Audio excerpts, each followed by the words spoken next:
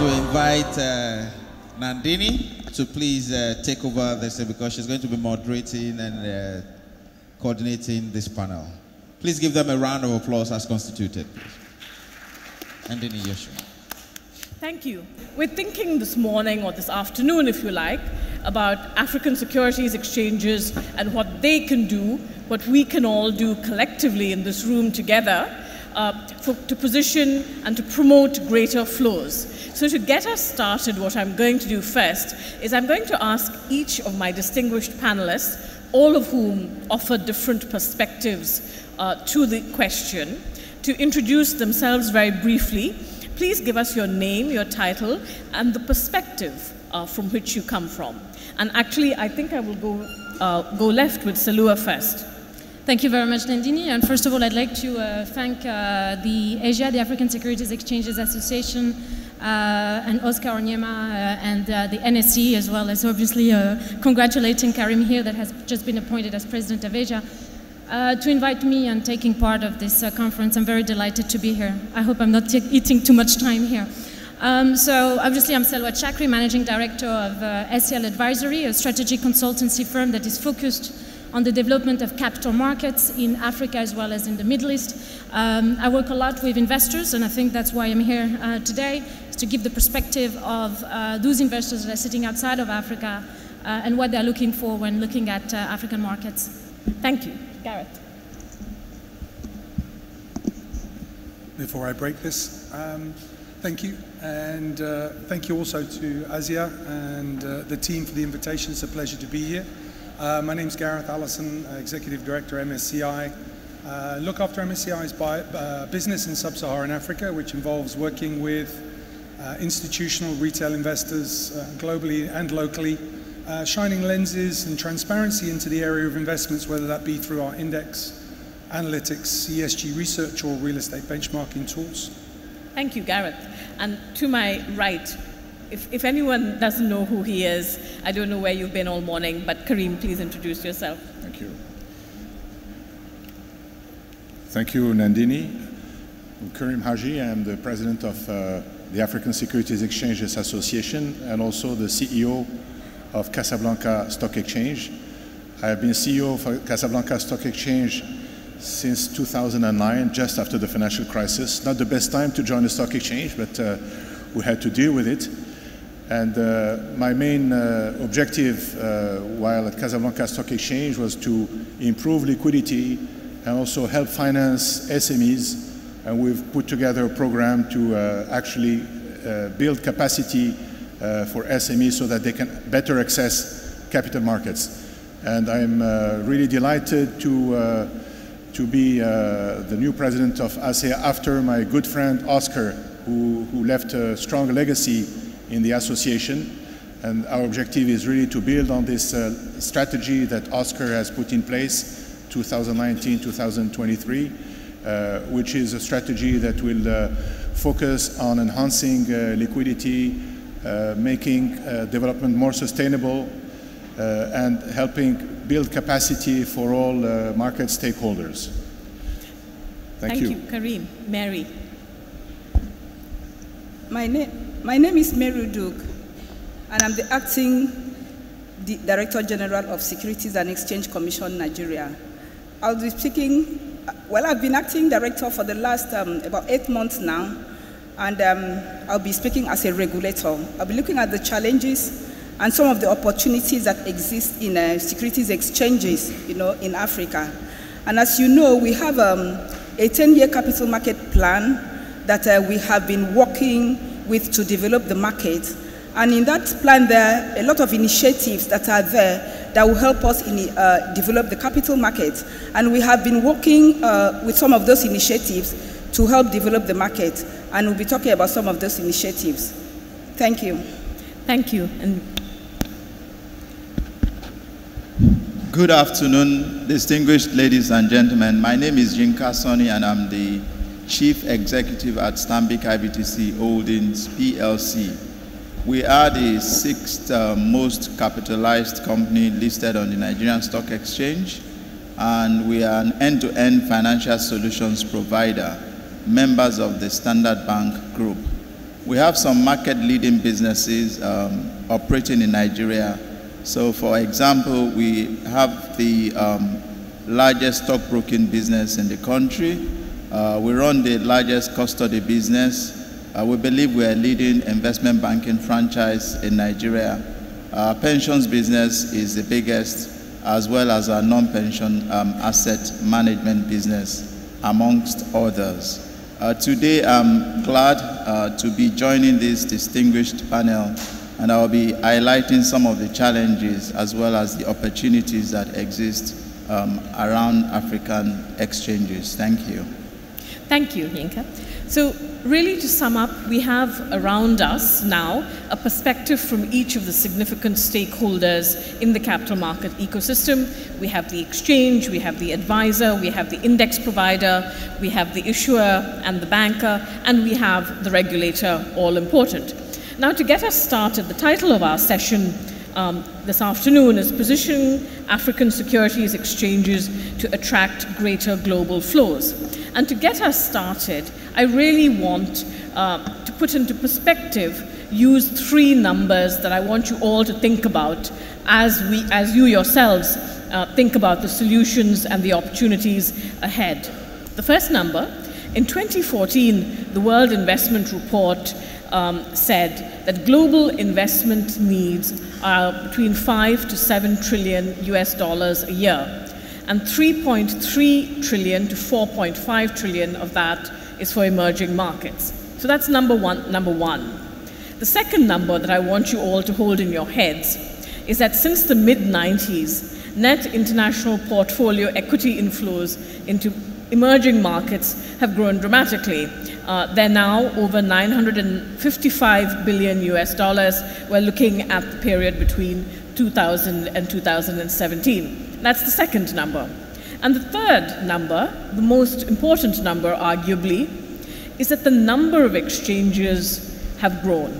There were about 50 in 1975, and now there are over 160 worldwide. So holding those three numbers in your head, I want you to think a little bit more about our subject.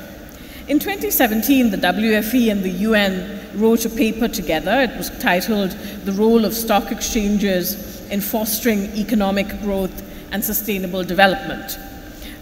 In the week ahead, probably, we are going to publish at the WFE Research, and our head of research is here today, is going to publish another paper. And the title of this paper is What Attracts International Investors to Emerging Markets. We had several key findings. Look out for it. The paper will come next week. One of which I want to leave with you. The greatest predictor of foreign inflows into emerging markets is emerging market equity returns. The positive relationship is seen both at the level of individual market returns, as measured by changes in the broad market index for a specific market, as well as at the emerging market level overall, as expressed by returns of the MSCI Emerging Markets Index. So a 1 percentage point increase in domestic returns is associated with a 24.4 million US dollar increase in monthly inflows in the average market, while a 1 percentage point increase in MSCI Emerging Markets Index returns is associated with a monthly inflow increase of 16.47 US dollars on million in the average market. So now, to get us started, I'm going to ask each of you on my panel to give me what you consider the three greatest challenges that you face or that exchanges face to attract, these inflows, and we'll go from there. So shall we, in fact, Salua, why don't we go first with you? Sure, thank you very much. So the three key challenges, and I speak a lot with investors, obviously within, but mostly outside of Africa, based in London and New York. And one of the key elements, of course, and this is probably going to come up several times, is the lack of liquidity. And of course, there's different ways that markets can try and improve liquidity, and perhaps we will discuss that. But the second biggest thing that they mention is the transaction cost, which is extremely high, and that actually poses a detriment to the development of capital markets, specifically in Africa. And I know some of the transaction costs are not necessarily within the remit of the exchange when you look at capital gain taxes. But the exchange have to work alongside regulators and policymakers to make sure that they create an enabling environment for investments, right? So capital transaction cost is certainly a big thing. The second thing that I'd like to highlight that is extremely important, and there is a perception, of course, it's, in my opinion, not always a justified one, but a perception of lack of transparency, and to a certain extent it is true, within capital markets in Africa, and accessing the data, making sure the data is accurate, is reliable, and it's available on a real-time manner, poses a lot of issues for investors outside of the continent. And it's absolutely critical to have that right, simply because when you have someone that sits in New York and wants to invest in Africa, he or she needs to ensure that they have the right information to enable them to make very well-informed investment decision, and that is accessing the data in real time in an accurate manner. Now, exchanges across the continent in Africa are already doing that, right? So they provide real-time pricing feeds data in many ways. One of the areas that is very key, especially for the ones that are the exchanges that are pretty much in an infant level, is to ensure that they capture the content and then they commercialize the data. So when they start at the level where they start commercializing the data, they have to have a level of capacity before they start doing that, right? So in order to not just generate revenue, but making sure that there's a right uptake. The other thing that I'd like to mention when it comes to data is becoming a little bit more sophisticated for the exchange, in the sense that starting to sort of partner, and I think Gareth can talk about it a little bit more, start to be a bit more sophisticated with the level of content that is provided by the exchanges. Of course, you know, there's market data, information, reference data, but also potentially partnering with certain index providers to make sure that they have a joint index that they could offer to the market. So that's a sort of second point. The last point that I'd like to talk about in terms of challenges, and again, I'm sure we are going to hear that a lot in this panel, but also in the coming ones, is that the lack of product range offering within exchanges and capital markets in Africa generally. So when we look at our continent, we have, you know, mostly equities and fixed income securities. But African investors that are looking at Africa are looking at ways to diversify and mitigate their risk. And often the offering of derivatives product could be a good product that will help them to better manage their risk exposure and hedge their position. So that is another key one, and we are seeing that actually in the continent, where a lot of the markets, obviously there's Kenya, Morocco, Egypt, as well as Nigeria, that are putting regulatory framework in place to allow for the launch of those products. So this could be, it's a challenge, but at the same time it's an opportunity and good news. Thank you, Salua. Gareth, why don't you go next? And I was really looking for the challenge.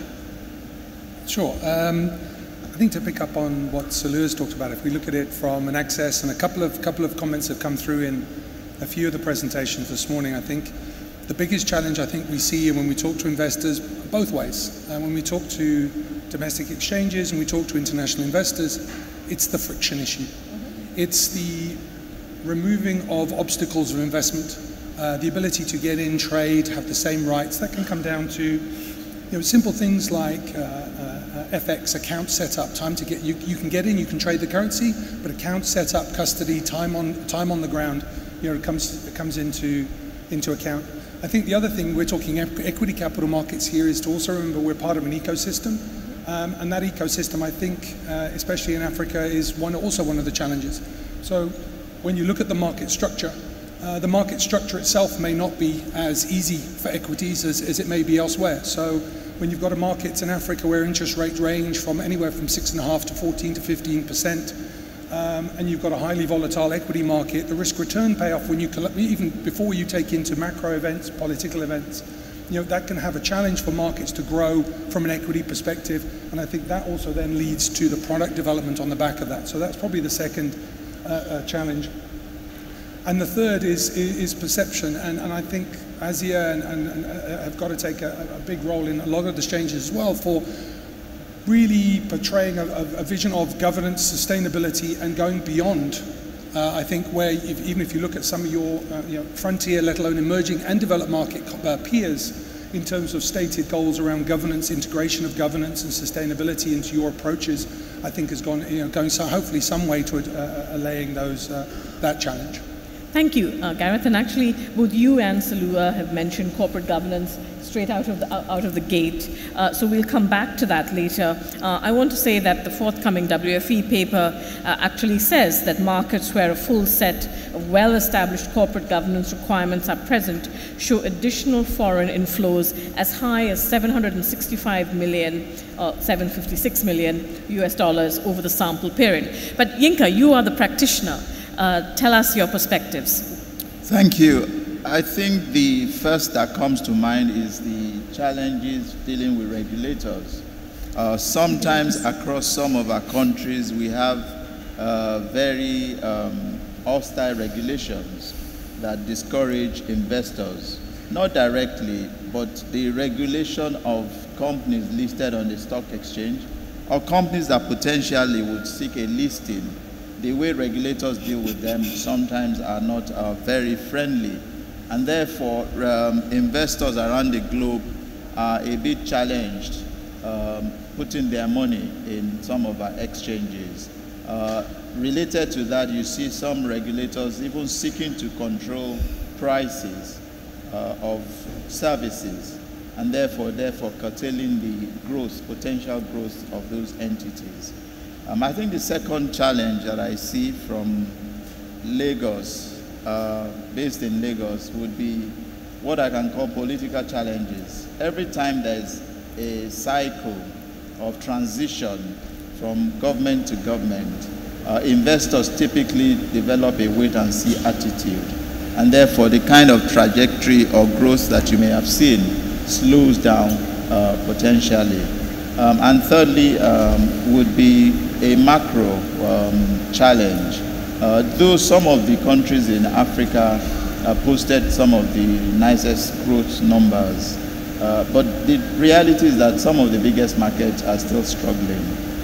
South Africa in recession, Nigeria out of recession, but growth at less than 2% when population is growing at more than 2% is challenging from my point of view.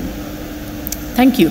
Mary, this seems an appropriate moment to ask you to tell us about your challenges as the regulator. You have a twin mandate, both of ensuring investors are protected and markets have integrity, and of developing the capital market in this nation. Thank you. As a regulator, particularly one, like you rightly say, that is whose mandate is to both develop the market and also regulate it. And I can imagine that is what also obtains in some other African countries. There's a lot of challenges. And the first one I will talk about is the issue of the size of the market and the lack of product, investable product, in the market. For you to attract flows into the market, you have to have a market that is sizable, a market that can absorb whatever inflow that is going to come in. For instance, if your market is attractive enough and then a lot of money comes in, if there is no products and then the size of the market cannot absorb it, there's really nothing you can do about it.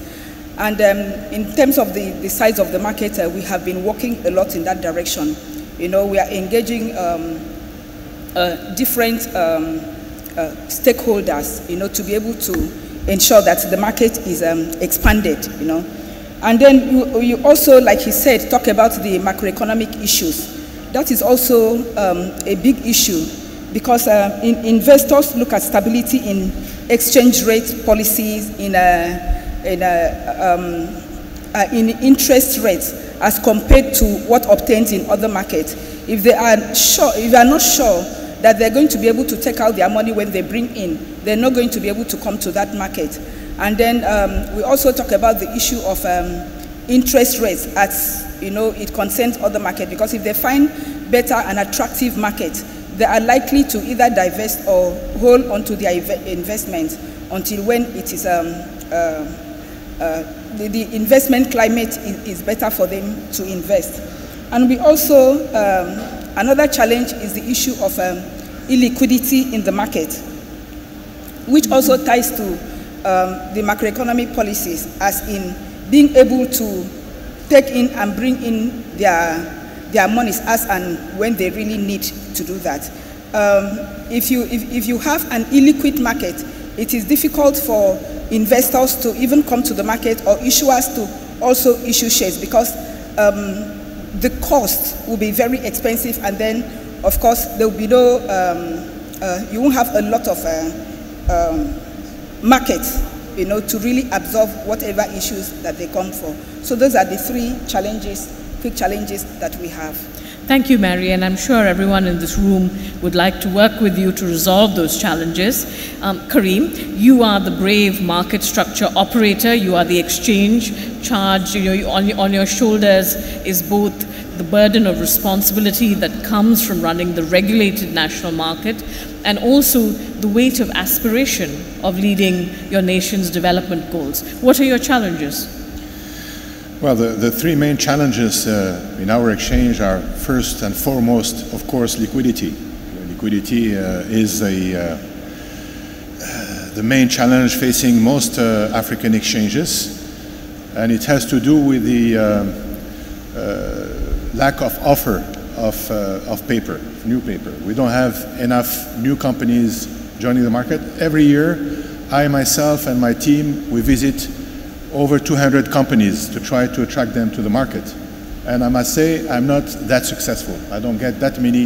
This year, I only got 2 companies to join the market, whereas just prior to the financial crisis, we had 10, 11 companies going public. So it is very difficult to attract companies to the market because people are shying away from transparency.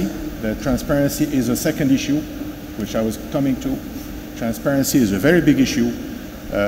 Entrepreneurs are not necessarily keen on sharing their information with competitors, with tax authorities, and so forth.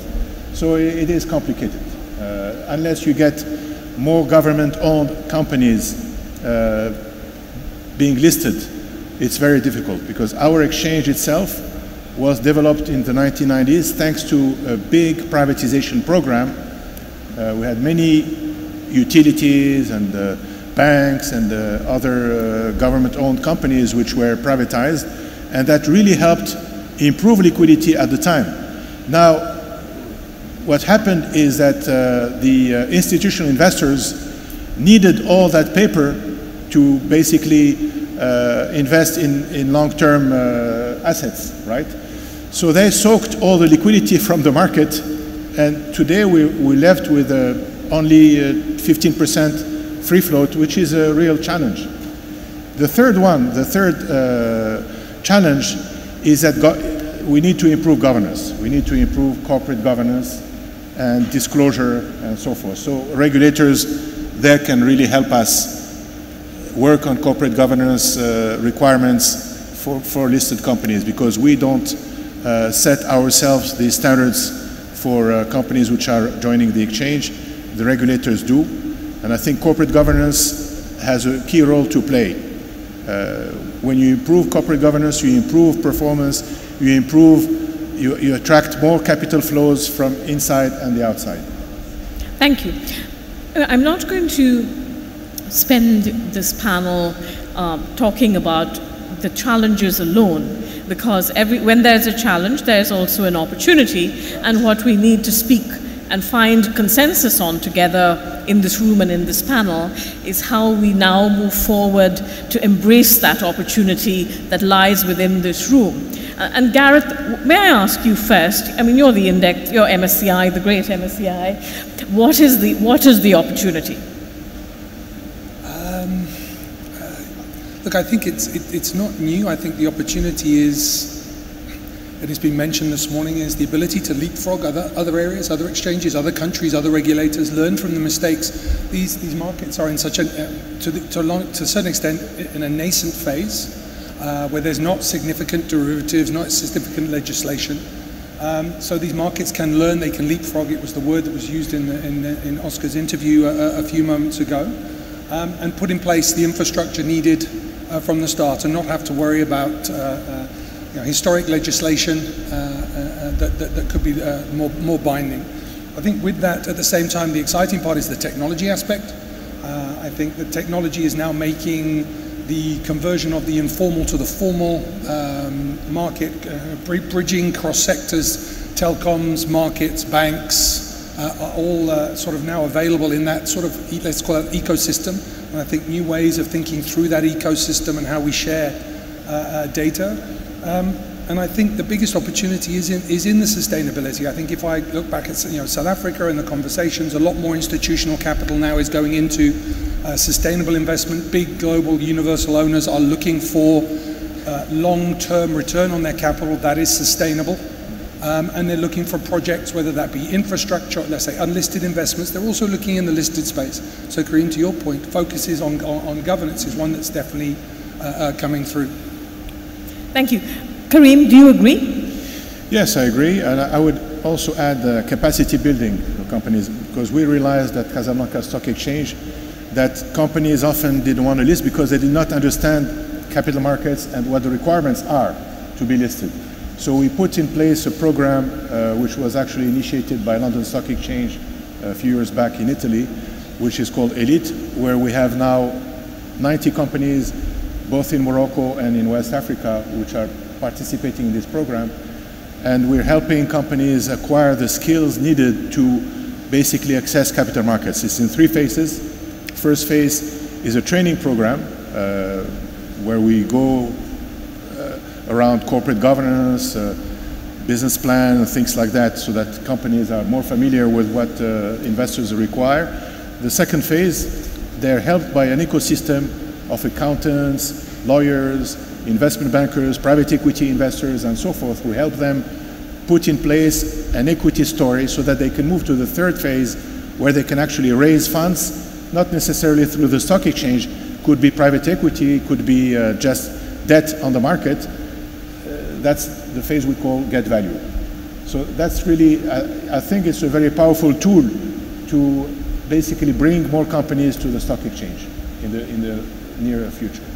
Okay, Mary, you are the regulator. What is the opportunity now in front of us? Okay, thank you. I'd like to emphasize again the opportunities that we have in respect of infrastructure. You know, Aruma said it, and I'm tempted, not to say it again, but it's very important. Because wherever you turn, you have a lot of infrastructure needs, whether it's in power or it is on the roads that you need to move goods and services, or even housing, anything. There are a lot of infrastructure deficits. And for me, this lies the greatest opportunities that the markets can really utilize, and even institutional investors that can really move funds into this area to help develop African infrastructure. And if that is done, I believe that there will be a lot of potential for African exchanges, African capital markets to expand. We have products, that we can move this into. You have the green bond, securitization, or you have revenue bonds and all of that. So for me, that is one of the greatest opportunities that we have. We also have opportunities in, like he said, leveraging technology. Technology has come to stay, whether we like it or not. And I mean, I would say technology is an enabler. It can help us reduce cost of transactions in the market. Because you now see people that can sit down, in the comfort of their bedrooms and trade, if we properly deploy technology, into our market. They can trade, buy, whether from secondary market, or even through EIPO from the primary market, through the comfort of their bedrooms. And then they will cut off all of the costs associated with issuing securities. And then these new technology companies, you know, together with SMEs, can also become instruments that can be traded in these exchanges, therefore increasing the product offering that we have in the market, and instead of the old faithful equities and bonds that we also have. Another opportunity has to do with interjurisdictional collaboration, you know, in the region. Ms. Ote mentioned it a bit. I know that a lot of regions have integrated, but what stops us, whether as a continent as a whole or a region, you know, integrating and becoming one big market? In this continent or within the region, you have free movement of goods and services. So why can't we have integrated finance whereby we have the whole region being one big market for global investors? I think for us that's a very big opportunity that we need to explore. Thank you, Mary. And Yinka, what is the opportunity, and what should all of us on this panel be doing to engage with stakeholders such as you with the opportunity? Yeah, thank you. Without repeating what the eminent members have said, I think there's an opportunity to deepen the market clearly. I think Mary said it earlier, the markets are tiny. As a proportion of GDP, I think the capitalization in Nigeria is about 10%. South Africa is maybe 150%, and as countries show development, you see that the number rises. But the rest of Africa, largely below 50%. So I think that some of the steps that we should be taking or be encouraging governments to take would be to help deepen the market so that we have sizable companies listed on the exchange, and therefore we're able to attract investment and create liquidity. And in that regard, I would think that if we're able to persuade African governments that have assets to privatize them, I think that will go a long way in deepening the market. Again, from Lagos where I sit, I see that the Nigerian government has a lot of assets, dying or dead assets, that we continue to invest money in, year out. Rather than investing in some of those assets, I would think that it makes better business sense to have them privatized and listed on the stock exchange.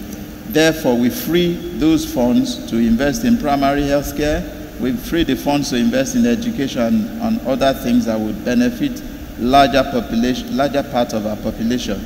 Also, when we have the companies listed, I think invariably governance will get better. Absolutely. Governance will improve. Those companies will be better managed, and therefore we will be able to employ more and more people. So it's like a cycle that feeds on itself. So if there's one single opportunity that I see from Lagos, I hope it's true for the rest of Africa, but from Lagos where I sit, I think that's one single opportunity. All the companies, whether in oil and gas, whether in telecommunications, we can facilitate and have them listed on the various stock exchanges. I think that there is nobody in this room who will disagree with you. We all espouse, we live by the virtue of listing. Is there something that all of us can do to go out and get more companies to list? It would be great. Salua, as the advisor, I'm going to give you, the final slug on this particular question, and then I'm going to ask, if I may, all of you in the audience to put your hand up and come forward with a challenge or with an opportunity to ask my panelists about. So start thinking now while we go to Salua. Thank you. Yes, so I just want to echo very quickly what the VP of the Vice President of Nigeria said this morning, and it's pretty clear. Africa is the last frontier market. So if there's any investors within Africa or outside Africa that is looking at capitalizing on the overall continent growth, they have to come to Africa. And if they're not looking at it, they must look at it now. So the opportunities are absolutely tremendous, which means that it gives the exchanges, again, the opportunity to market themselves and to tell the story of Africa as it should be. Because there's a big mismatch between the perception outside of Africa than the reality on the ground. And there's a big gap that needs to be fulfilled, and I believe exchanges have that responsibility to do so together with policymakers and regulators, etc. So the way to do that, of course, is interacting with investors, just within the continent, of course, but also outside of the continent, through roadshows and roundtables, and getting them to really understand, first of all, from the exchange standpoint, as we are talking about, getting the growth there, is to get the exchanges to talk about what they're doing to ensure that they increase liquidity, what regulations are they putting in place. I think we've all mentioned, governance is very important, but also understanding the upcoming listing, so bringing more transparency there. So the story has to be told within by the exchanges to the outside world. I think that's very important. And linking to that, of course, is the ensuring that when we look at Africa, when investors look at Africa from the outside,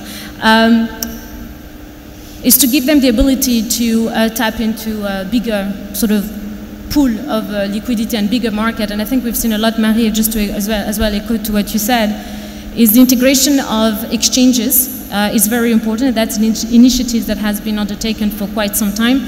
Whether it has been successful or not, I think that probably be another panel discussion.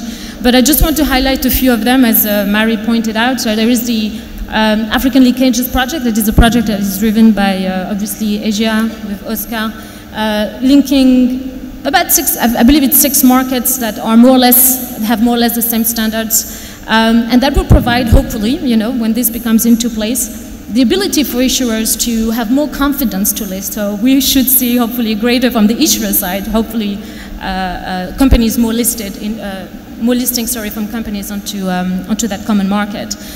From the investor side, it will provide them, of course, the ability to tap into different markets within one single infrastructure. There's different initiatives that are also undertaken, but more at a sub-regional level.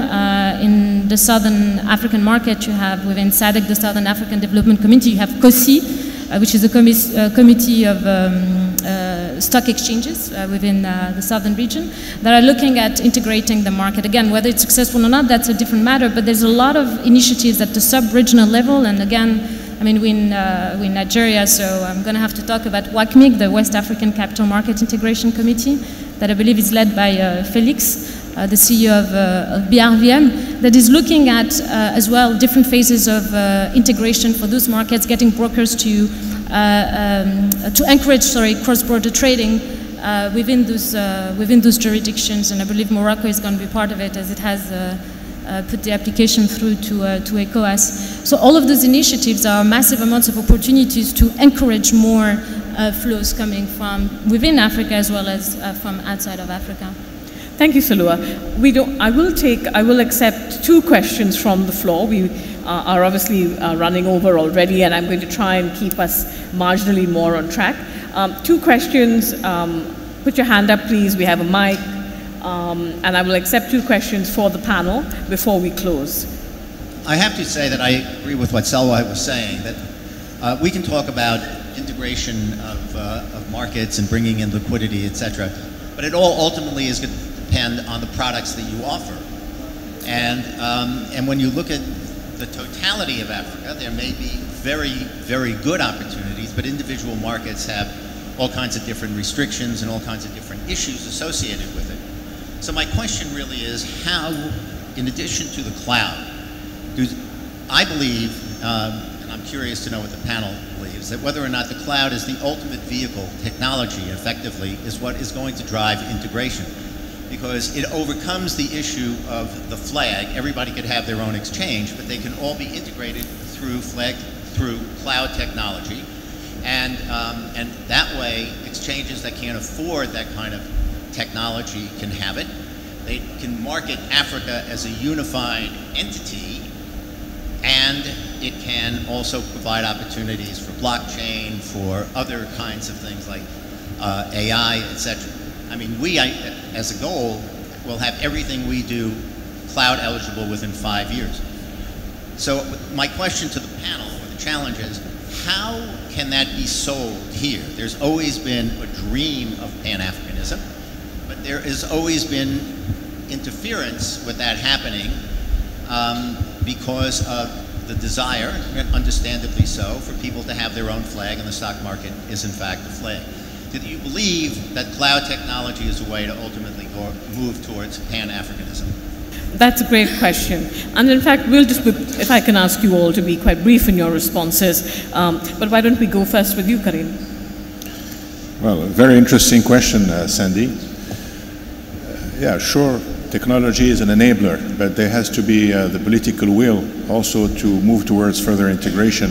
I think the technology without the will is not going to do it. I mean, you need the technology, yes, I agree, but you need more than that, the political will to really integrate these markets and to remove obstacles that exist throughout Africa towards mobilizing funds across boundaries. I mean, you know very well that it's not that easy to move investments from one region to another in Africa. Even within the same region, it's not that easy.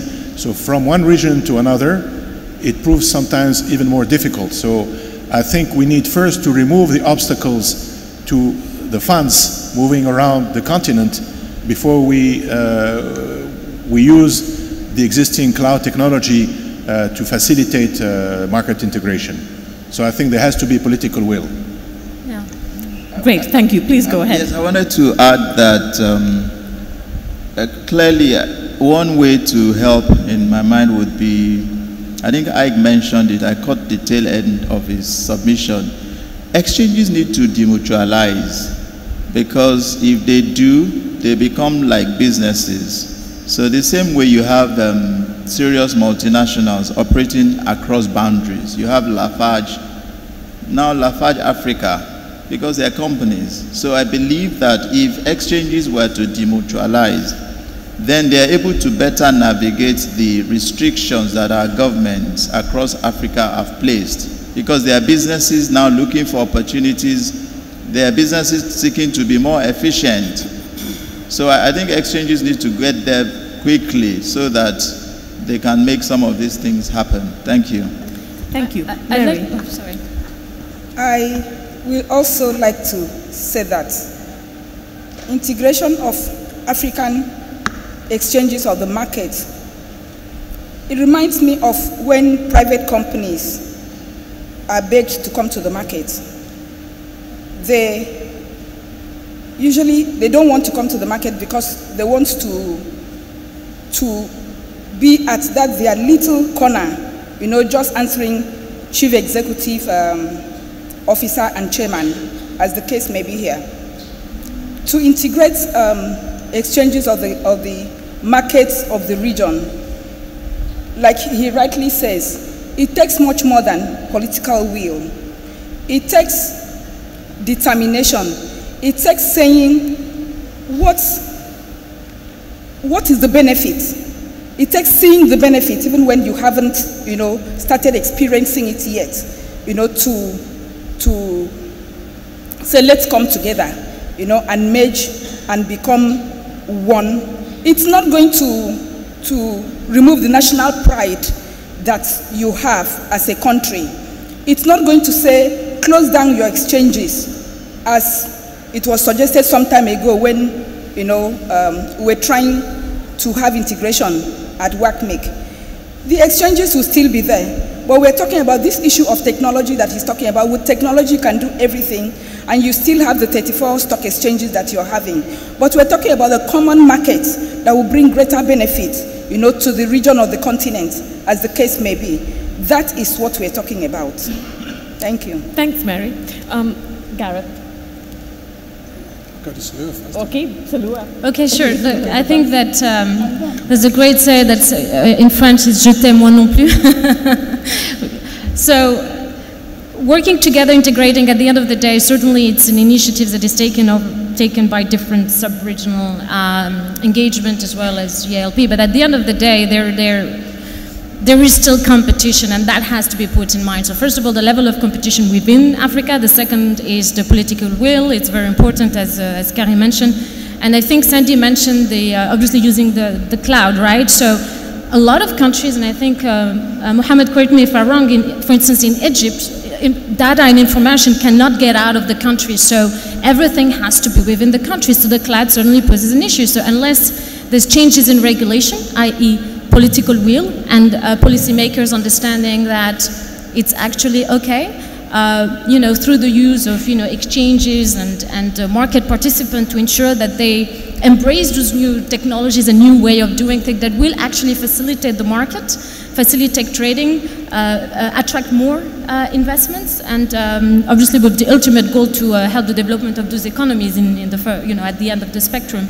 So it's very, very important to sort of continue to engage, to try and find a way to overcome those obstacles, because that's actually very key. And of course, obviously Sandy mentioned the cloud, but there's many other technologies out there. I mean, right now, there's no regulation in some of them, but that could come. Thank you. So I think we will indeed have a session on technology and the enabling power. I'm going to give Gareth an opportunity to answer, but can we send the mic? Fareed has it already. Gareth, you go next. We'll take a question from Fareed and then we can go to lunch. But you please finish. Just one comment, Sandy. I agree. I think technology is going to be one of the drivers. I wouldn't say it's the solution. I would say it's probably more the enabler. To follow up on the political will, the regulatory will, I think it's going to take joint decisions and joint work on common standards to really drive integration. I think if you were to take the example of Europe and UCITS and AIFM, a common set of standards for passporting investment instruments across countries, I think that's a way to go forward. Technology will enable it. I don't think it'll solve it. Thank you. That's actually a very nuanced approach. And from where we all sit, we hear every day that technology can do everything, including talk to you. Fareed, let you ask your question. So at the end, exchanges do not work in vacuum. They don't work in the outer space.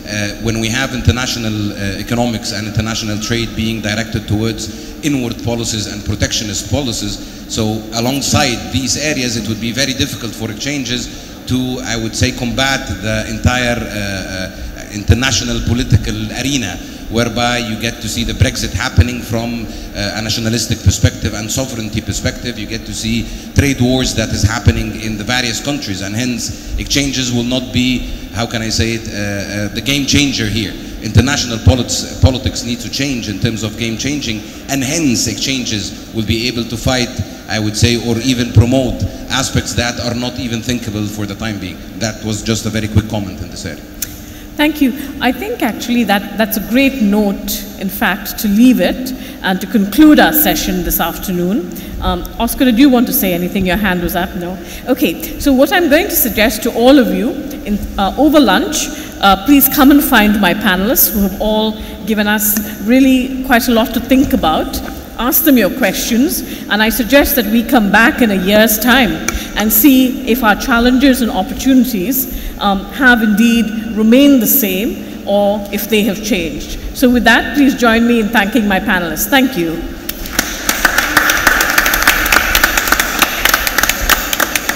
Thank you, Nandini.